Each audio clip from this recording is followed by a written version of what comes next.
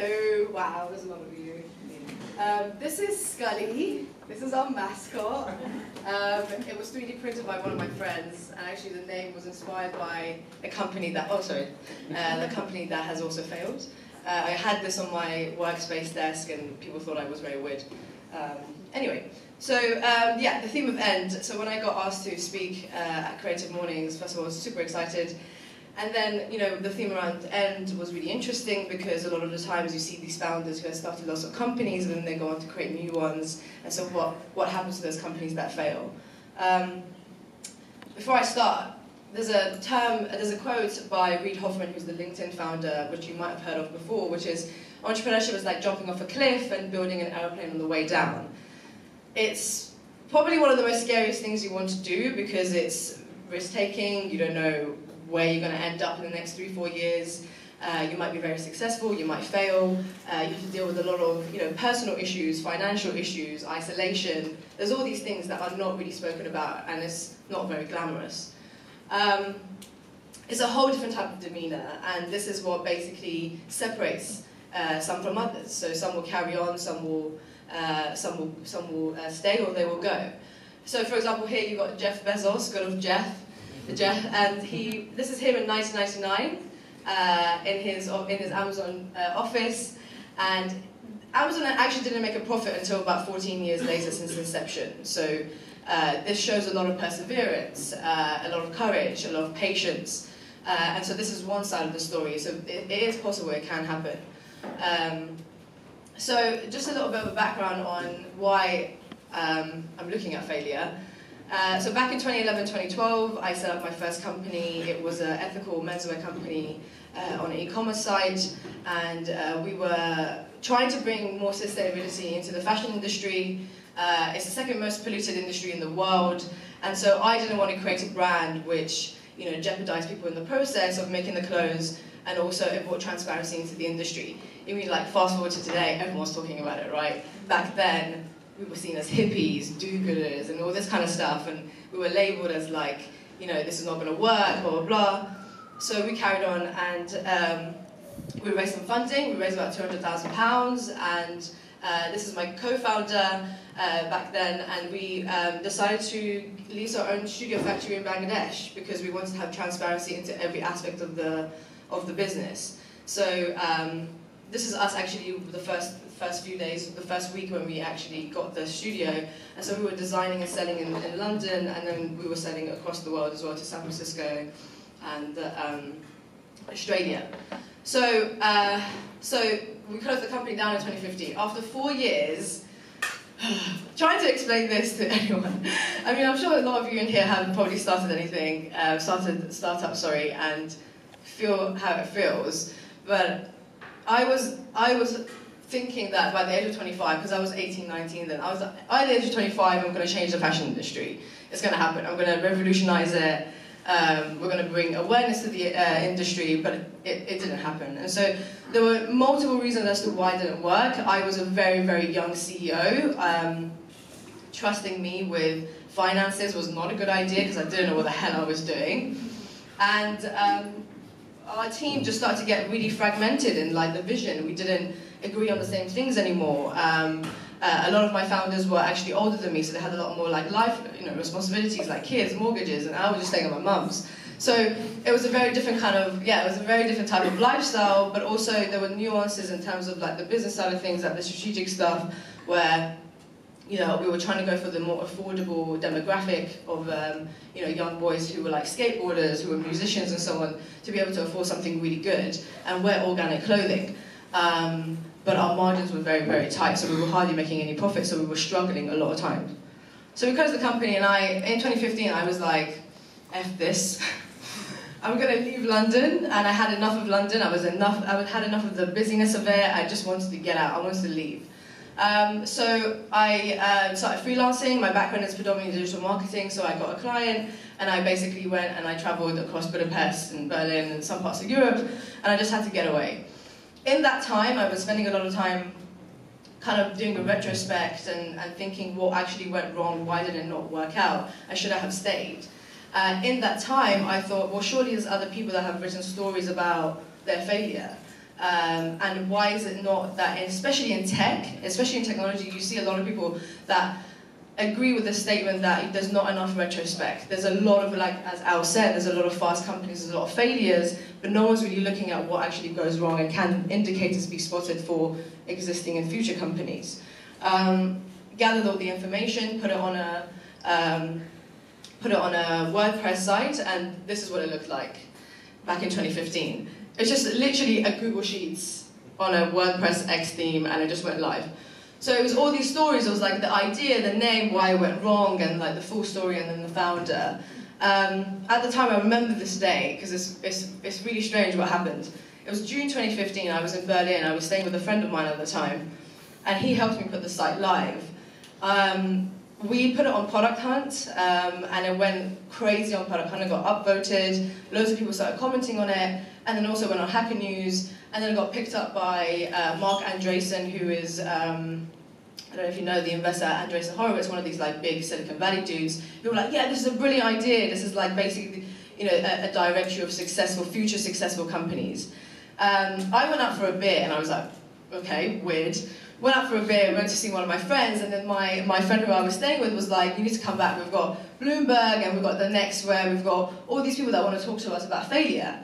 I was like, this is so weird, because I'm in marketing, and everything we try to do is try to hit a viral marketing campaign. So when you have clients like, yeah, you make my campaign go viral, there's just no formula around it. So this was really, really weird.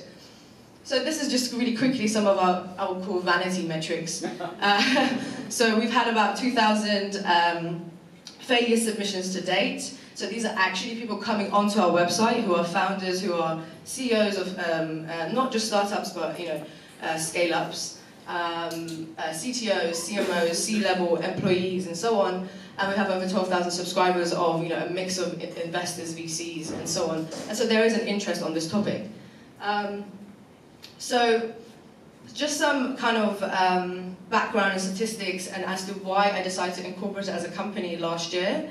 Not just because of the traction that it was getting and the level of submissions and interest that it kept getting, but also that I started to get into the, I started to realize there were a lot of issues and there was a lot of problems. And so for example, you get like really bad stats, like within 3 years, 90% of startups fail. You get like 75% of venture-backed startups fail and they never return cash to their investors. So essentially, if you're an investor, 3 out of 4 of your investments are not going to return any cash to you. So what's going on, right? Then there's like other levels of issues in terms of diversity. So you've got like 8% of UK VCs have actually never worked in a startup. So they have no idea how it feels. She's like, yeah, I know what you mean, right? No idea how it feels, how to run a company. So, and they predominantly come from a banking background.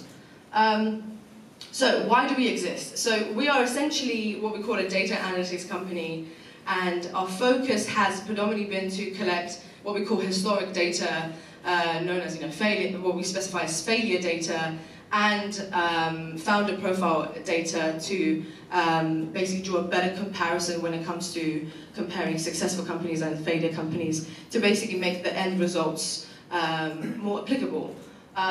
So we're trying to get over this bias issue that stop looking only at successful factors and also look at failure factors. Look at the other side of the coin, essentially. This is my boring slide, so bear with me. But I thought it would be interesting for you to know how we capture the information, how we collect the data, and what I actually mean by data. So essentially we have this comprehensive list, which is our database, that we're constantly updating. So we rely heavily on the submissions because of our validation that we've had. People are submitting their stories to us. We also go out to our partners who are venture capital firms, accelerators, and we say, who has failed in your portfolio, give us their names and their causations of failure, and then we can give you back an analysis as to what went wrong, so it helps your future investments in the same sector. And then we go sector by sector. We choose a location, so we've got a lot of US-based companies. But now we're looking into more like London-based companies. Southeast Asia is like huge for this stuff now because they're developing, so they want to see what goes wrong. And then we draw the analysis. We do a lot around kind of like sentiment analysis and text mining, gathering a lot of articles as to why this company had failed, to draw a narrative, and then we plop that into our database and sell it to the customers. So for example, here you can see an example of eMove.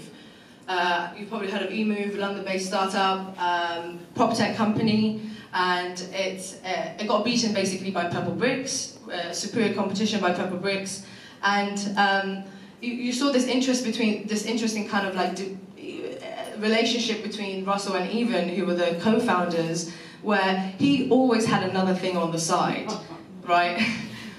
It was quite weird because they raised quite a lot of money. So they raised about $23 million, and they actually this guy wasn't full-time, he was a CTO, so there was a lot of that. There was a bit of a lack of focus, there was a lot of like, I want to do a lot of different things. So there wasn't, it seems like from the very beginning there was no real trust and commitment to the business.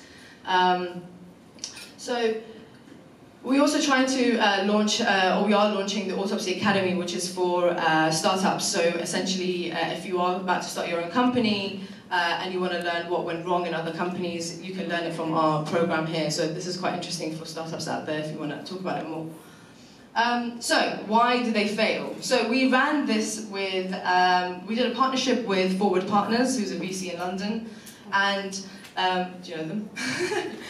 And they wanted us to look at 300 very early stage tech companies. So these were in software, they were in e-commerce, mobile, etc. And the 10 core reasons that we derived, I mean, you would appreciate that behind all of this, there's more to it, right? But, for the sake of this talk, this is the high level.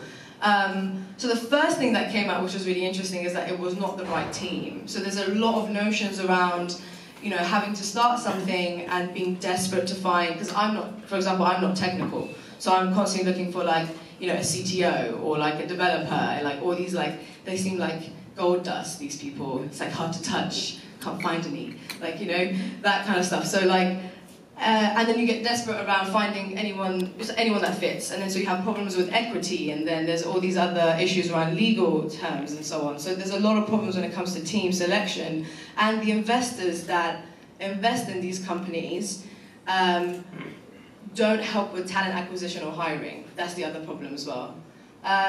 But to be fair to the VCs, because they are actually our end customers, so I shouldn't talk bad about them so much, but they are doing a lot more in terms of being more hands-on and doing a lot more around talent and so on. So you got the second, which is basically unsustainable business model, so not getting the business model done right from the very beginning, profit margins are poorly conducted, and then you got product is basically not a hit, the product doesn't work, the product doesn't have a market, for example. There's a lot around kind of this thing called founder's ego. So, I'm going to build something because I feel like I'm going to build something because I feel like, I want it, so surely you guys want it too, right? So there's this kind of notion around that. And there's also this notion around, being glamorous and having a startup. It's cool, right? It's cool to have a startup. It's cool to go work in a work space. I've got, my Mac out, I'm going to work on my startup, right? It's like, dude, you're probably going to fail. Or something's going to happen, right? It's going to come to an end, something's going to go terribly wrong, so let's learn how to try to avoid them at least. So the industries that you saw people issues a lot in was surprisingly software. Digital media is kind of social network sites, there's a lot around. We had a lot around, I think it was 2009, 2010, we had loads of submissions of companies that were social media sites, because they were trying to be like the Facebook, they were trying to compete. And I'll show you some examples later. So here's one example, which it's an interesting startup, but I just really like her quote. So I'll tell you what it is about after her quote. So she wrote this post-mortem, I think, straight after her company failed. And then she wrote, so startups are so cool right now that it's easy to forget how terribly naive, blindly optimistic, and delusional startup founders have to be to think their company will succeed over others, especially over others with similar ideas in the same market. She sounds really pissed off. But she sums it up super well, right? And so her company was a fashion discovery platform. So, women who wanted to buy a t-shirt that had a pink logo on it, they would show similar items online that you can go and find. Kind of like a Pinterest, essentially. So her causations of failure, she was running the company for about 3 years. Her issues were that she was desperate to find a CTO. So she found this guy, she found this developer, and when it was all coming to an end, the CTO basically, the dev basically just took all the code and ran off with it. And she was basically left with, like, she had no funds in the business because she was burning a lot of cash. She had no budgeting skills, she wasn't budgeting correctly. And the guy just like, took the code and she couldn't start again.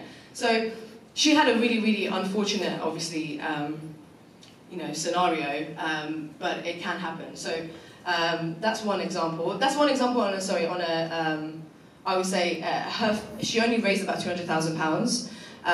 So this is not a large-scale type of failure. This is just like one side of the spectrum of like smaller-scale companies when they fail. So Yik Yak, I don't know if you've heard of Yik Yak, based in South. Yik Yak was an anonymous social media app. So you didn't say who you were. It was basically more or less coming up at the same time as Snapchat. Snapchat completely obliterated it, essentially. But they did very well. They had a very good track record. One thing that was an issue on their platform, actually, was that their platform started to get prone to bullying. So a lot of people, a lot of different profiles would start bullying each other, start like commenting each other. I mean, I don't know based on what, because you can't see anything, but people were bullying each other constantly. And so this was one of the major hurdles after raising so much money. I think they raised, it says it here somewhere, oh yeah, $400 million. $400 million, they could not go past this. So they were thinking, okay, so what do we do? Do we pivot? Do we give up? So they tried to pivot. So they tried to change their product direction to make it non-anonymous. It didn't stick, it didn't catch, because people were diverting over to Snapchat at that point. So it was too late. They closed the company down. Thoroughness. You've probably seen her face in a lot of places online. So, what did you say? Watch The Dropout. Listen to The Dropout. It's amazing. Oh yeah, for sure, because they've got a book coming out as well, don't they, about it? So, this was a blood test company which she started back in 2003 when she was actually 19, and by that point she managed to raise about $400 million, which is pretty outstanding, like it's pretty sweet.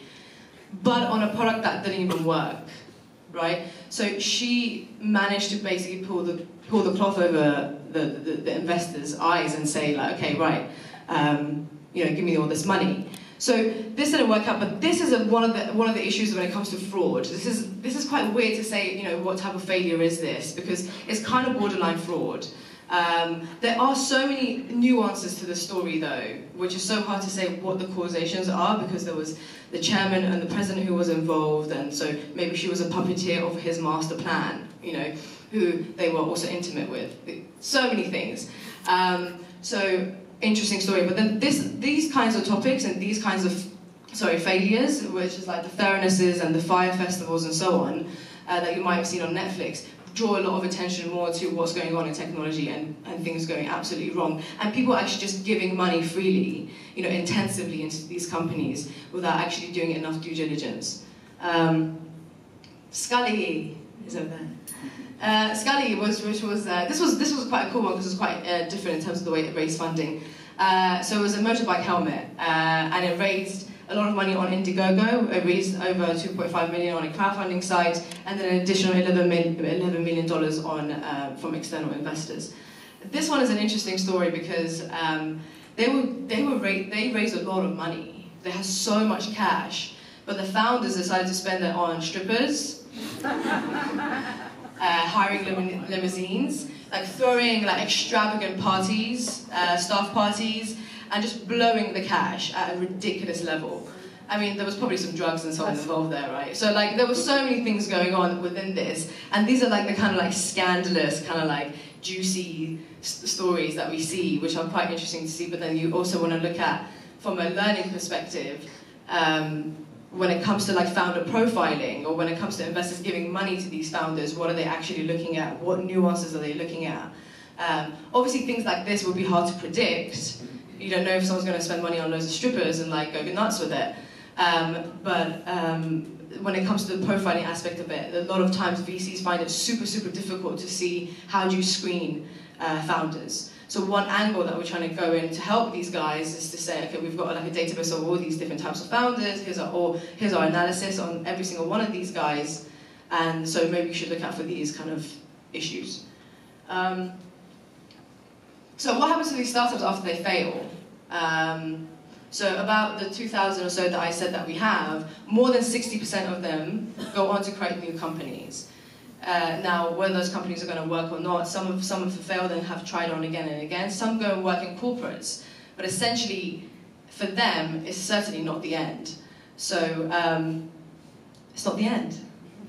I think I'm done. I think I'm out of time. Yeah, there you go.